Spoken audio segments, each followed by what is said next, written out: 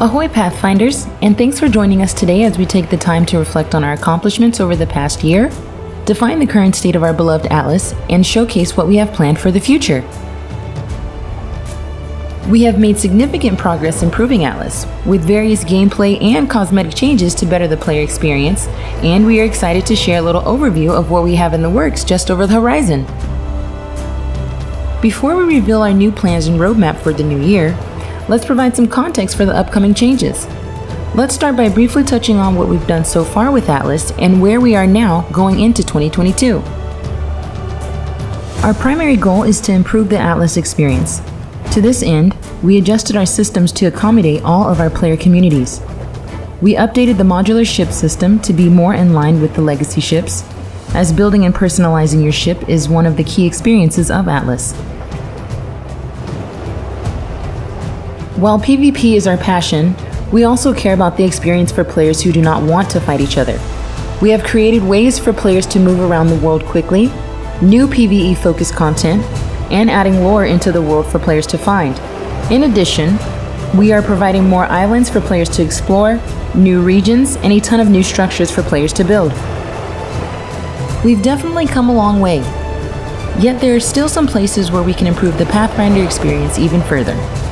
We've made an increased effort to listen to our supporters over the past few months, and we'll be continuing this initiative by addressing some of those issues in the coming months. We've been tracking many of the problems players have expressed, specifically modular ship system, PvP balancing, tame adjustments, and increased need for additional building structures. As previously stated, we are adjusting the modular ship system, and in the next few months, players will see a building experience that is similar to the legacy ships. We are deploying new modular ships that allow for tame hauling, the laying of temporary trade winds, and even shipbuilding. We are creating a new tame house where players are able to complete tame bloodlines.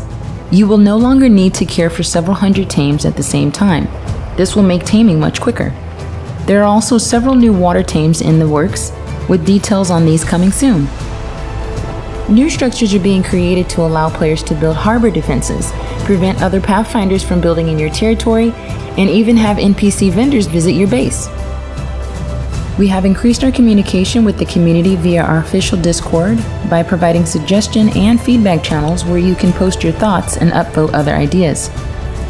We check these weekly and have already implemented several of the suggestions into the game. Along with these changes, we also have plenty of new and exciting content coming our way this year. We can expect to see an increase in our world size, additional islands, regions, and new adversaries. We will witness the rise of industrial technologies that make sense in a late 1700s to early 1800s setting. And one of the most anticipated new features, the ship in the bottle system. Finally, we are planning our much anticipated exit from early access later this year, but until then, our main focus as we approach release is bug fixes and polish. We can't wait to see these upcoming changes reshape Atlas for the better, and we are grateful to share this journey with such an amazing community. Thanks for watching, and we hope to see you out on the open sea.